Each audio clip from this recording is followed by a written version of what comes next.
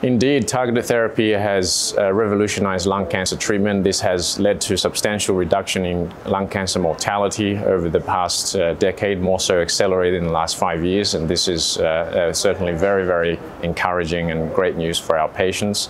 KRAS in particular has been deemed the undruggable oncogene since its discovery 40 years ago. And despite heavy investment in in research, in clinical trials, many efforts have failed, largely because the KRAS oncoprotein encoded by the KRAS oncogene is round and smooth and difficult to drug. There's no pocket that you can insert a drug to lock it up. And it's like a tennis ball. If you want a lock and key approach, it bounces off the key. There's actually no pocket for the no lock and key approach for this round, smooth protein. Thanks to translational science and mechanistic discovery, this was work done with UCLA with Dr. Showkat, as well as Memorial Sloan Kettering in New York with Dr. Pira Lido, Neil Rosen, and many other scientist colleagues. We found a way to trap the KRAS oncoprotein in its inactive state. By binding the drug in its GDP-bound inactive state, we can actually trap it. There is a little groove that opens up, and you put a drug in it and you lock it up, and it doesn't wake up to the active state. So in that state, we can shut down the KRAS signaling, and once the cancer signaling is shut down, the cancer cells die. So this served as the mechanistic basis for KRAS G12C inhibitors, which has certainly been a watershed moment in oncology, especially in lung cancer, converting an undruggable oncogene to a druggable one. And so that is not only a step forward for those patients, but it ushers a new mindset in terms of achieving the near impossible.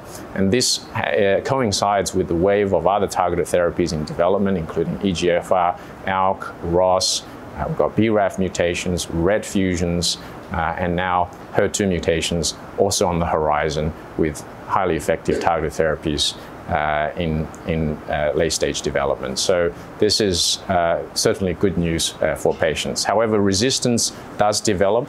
These drugs don't work forever for most patients, and we need to understand why. How does the cancer outsmart the drug?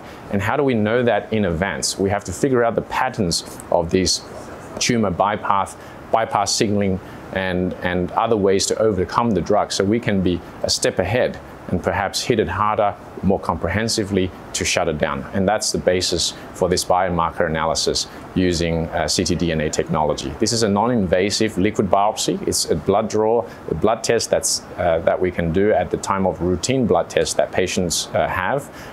So we don't have to stick a needle into the tissue, which can sometimes be inconvenient or even risky with complications. While it's still an important part of the comprehensive genomic analysis of tissue, the liquid biopsy does offer a very patient-centric supplement to genomic analysis, and often the preferred way to do genomic analysis with a non-invasive approach first. So we used currently available technologies with ctDNA analysis to really sequence the tumor DNA floating in the bloodstream of those patients before and after treatment with sotorasib, and to understand how the tumors actually evolve and how genomically how they change in the bloodstream, especially at the time of progression.